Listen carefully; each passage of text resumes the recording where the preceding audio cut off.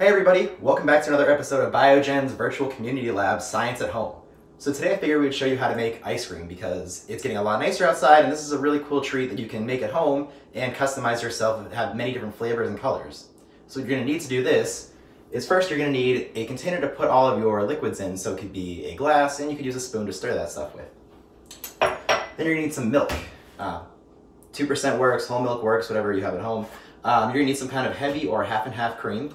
You're gonna need some vanilla extract or some other flavor. You can use mint if you like mint ice cream and add some chocolate chips, whatever you choose to do.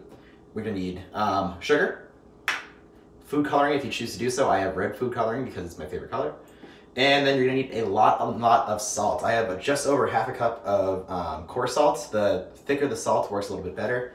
Then you're gonna also need a quart-sized bag, a gallon-sized bag, and a lot of ice. So I have here 3 glasses of ice. I might have overestimated that, but we'll see when we get to that point.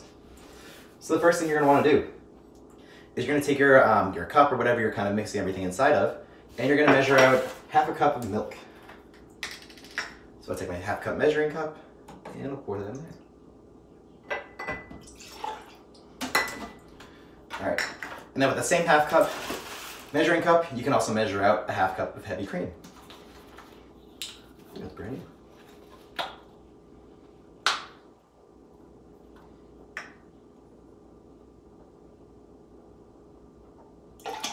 All right, so now that's our base. So next you're gonna do is add flavor. So like I said, I'm gonna add vanilla extract because I like vanilla, and it's what I have here at my house. So you're gonna add just a little bit of that. About a 1/4 teaspoon, but you can add as much or as little as you want. You can kind of play with the recipe and kind of figure out what works best for you. So I'm gonna add a little bit of that. I'm gonna add my sugar,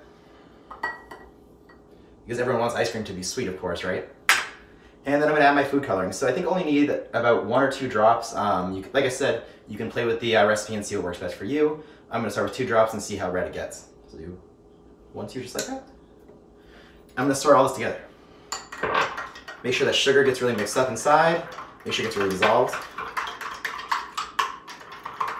That's kind of like strawberry ice cream. It's an interesting trick. A little bit more food coloring. So 4 drops total. And that looks good. All right.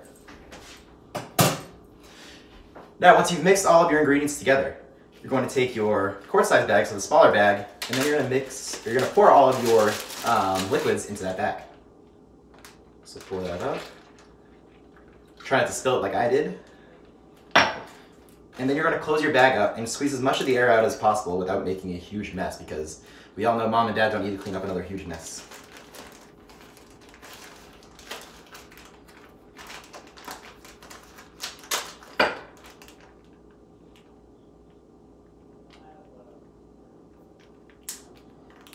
All right, that's good. And now we're gonna start by pouring about 1 full glass of ice into our larger bag.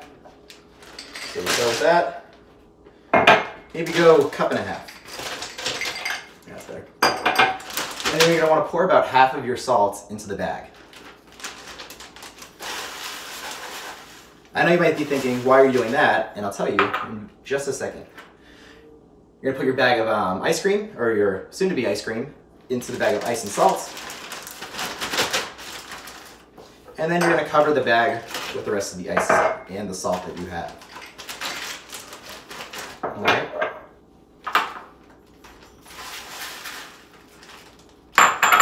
And then you're going to close your big bag up. Leave some air in there so you can actually let the ice float around in there and kind of move around as much as possible. Alright, and then you're going to shake it for about 5 to 8 minutes.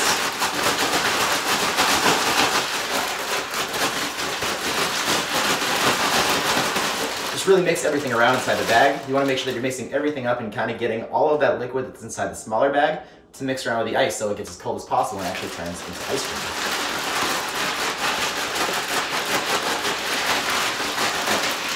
You can slide it around if your hands start to get cold. Start to wear gloves too. I know that it is the end of the winter season, so everyone should have their gloves somewhere. So if you need to use gloves, do that so you don't actually get your hands too cold.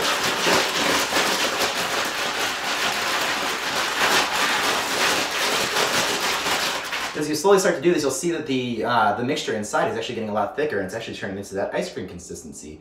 And the reason that that's happening is because the ice is actually a lot colder than the liquid inside the bag. And now, due to physics and chemistry and the way that thermodynamics work, all of the heat from inside of the liquid actually is going to move out into the ice because there needs to be an even distribution of heat. So as the heat moves away from the liquid into the ice is actually going to start to melt.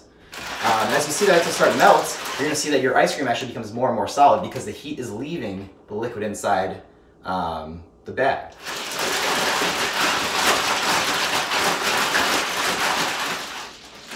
Alright, so it's been about 7 minutes that the ice cream has been inside the bag, and it's actually turning into the ice cream consistency. Now it's about, probably about done. So what I'm going to do in a second is take it out of the bag and we can get it into our glass. But another fun fact about the experiments, the reason that we use salt in the very first part with the ice is because it actually lowers the melting temperature of ice. So that means that the ice is going to stay solid for a lot longer to kind of facilitate the freezing of the ice cream. Alright, and as that ice melts, remember, like I said, the ice cream is going to start getting colder and colder, and it's going to freeze and turn into ice cream.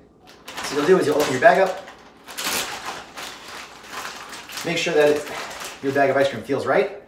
Mine is ice cream consistency. What I'm going to do is I'm going to take it to the sink and rinse it off in cold water really quick.